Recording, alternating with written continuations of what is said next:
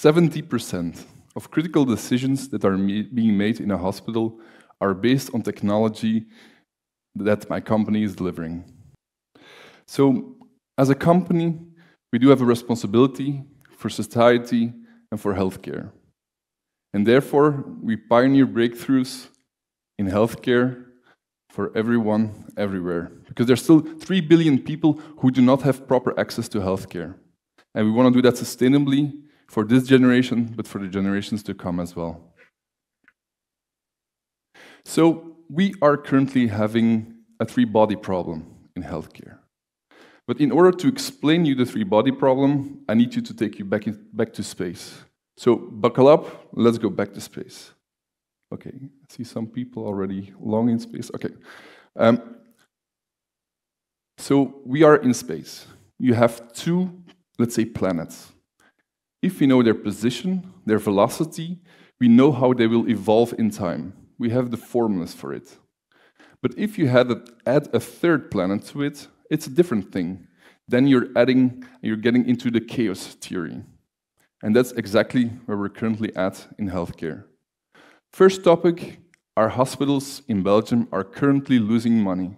If you take the sum of all the hospitals together, one big problem. Second problem is the workforce problem. Every year, 40,000 people are adding to the age of 65 plus. We have more and more chronic diseases, so the need for healthcare is increasing. On the other hand, we're seeing the workforce, the hospitals can't fill the vacancies. That has been increasing last year with 20%.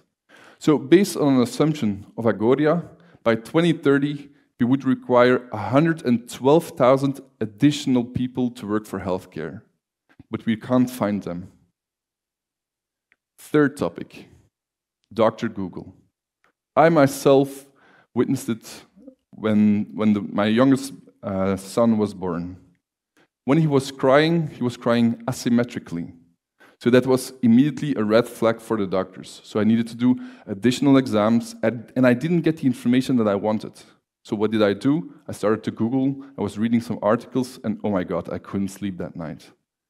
But just to say that patients are wanting to have more information, they would like to be empowered, they would like to get a decision on their treatment, not just please follow this, but they would like to be involved.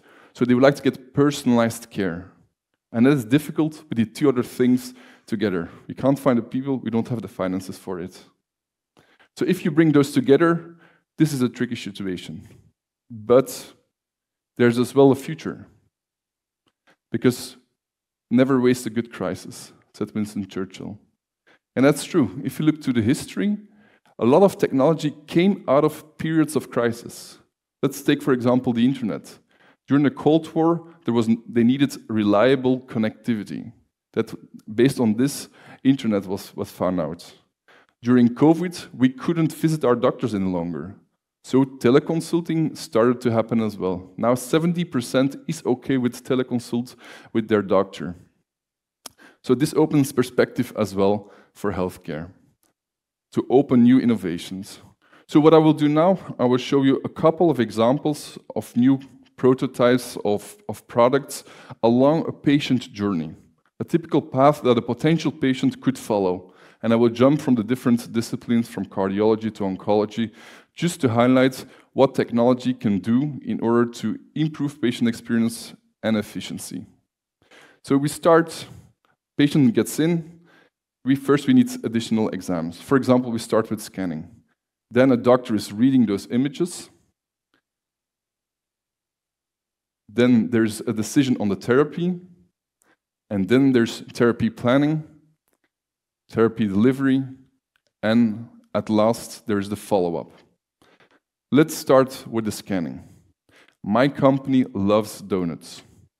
And those donuts, they make images, 3D images, by using X-ray or by using a magnet.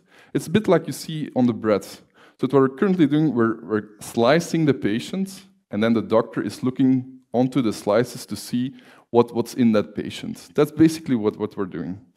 And what you're seeing on top there, you see someone is taking care of the patient, and on top you see a camera.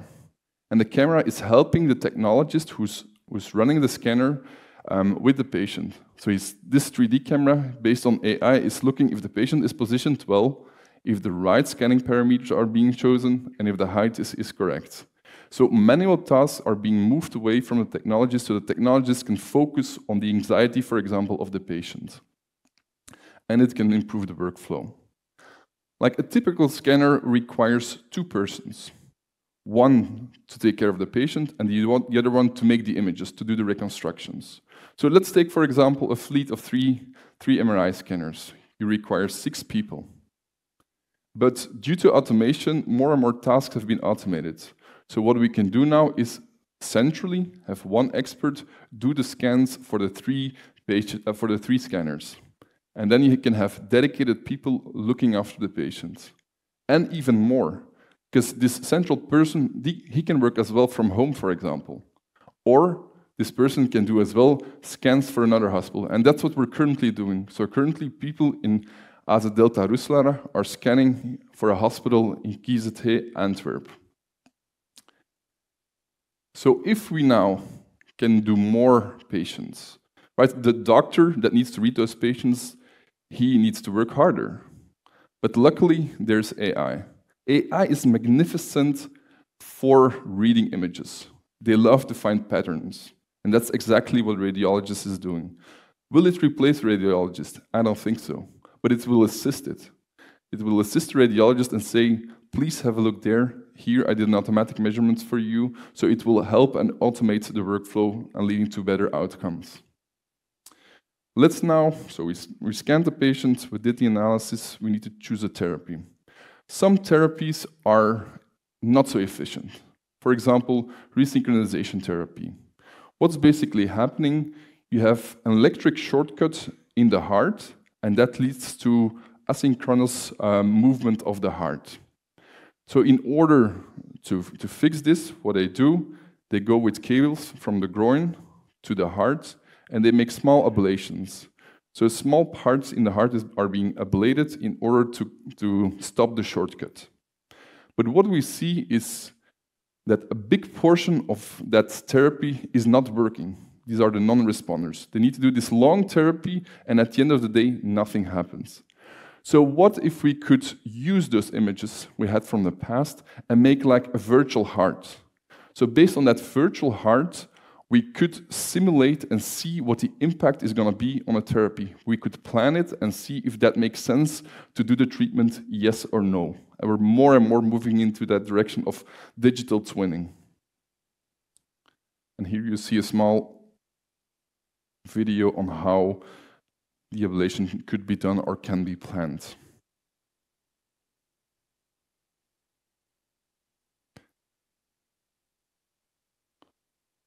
Let's now move to the next one. Let's move now from cardiology to oncology, where we try to kill the cancer using radiation therapy.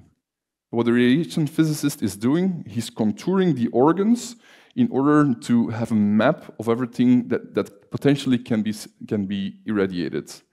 And he's making an oncology plan, a radiation plan, and is trying to avoid certain critical organs. And this is a task that takes a lot of time, but as well can be perfectly, AI can do this as well.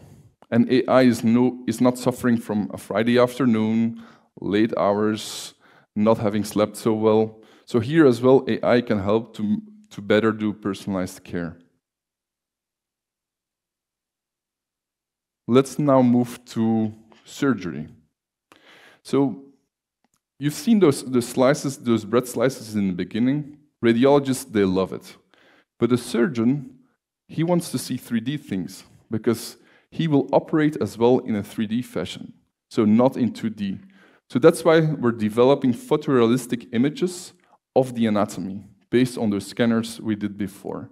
And that is helping the surgeon to do and to plan the treatment. But we take it one step further. We bring those images into the operating theater by using augmented reality. And then the doctor can actively manipulate the images, as you see here, and even punch through the head of the patient and to see exactly what's happening inside it.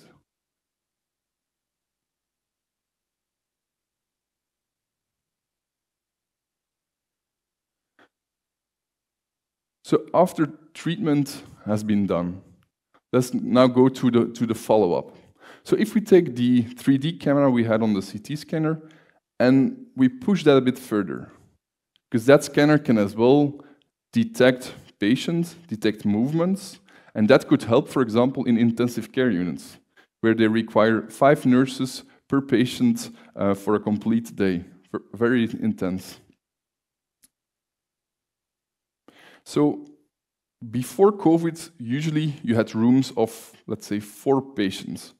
So the nurse could have a visual inspection of the 4 patients at once. But of course, after COVID, if one had COVID, all the intensive care patients had COVID. So they moved away from that to individual rooms. But that makes it much more difficult to get an overview on those patients. So therefore, if we use that 3D scanner, that 3D camera, that can trigger then an alarm to the nurse in order if, for example, a patient would like to get out of the tube. But as well, for example, if you think of paralyzed patients, they can't push the button. So if they blink twice, this could as well trigger an alert to the nurse in order to do the follow-up. So I gave a couple of examples, small things on how technology can help, can have an impact on the efficiency, on better patient experience, and improve healthcare outcomes. But this is just the beginning. We are at a new era in healthcare. If you look back, in 1950, it took 50 years for the medical knowledge to double. In 1980, it took 8 years. Today, it takes 72 days. So it is impossible to stay on top of this. So therefore, of course, we will require large language models. We will require general AI to make sure that we make use of that information, and then we get to the best possible solutions. And we will not only require people in the healthcare, in the hospitals, but we will require as well people developing new technologies and making sure that those technologies can get into the hospitals and make a difference. Because at the end of the day, our aim is to fight for a world without fear of disease. I thank you.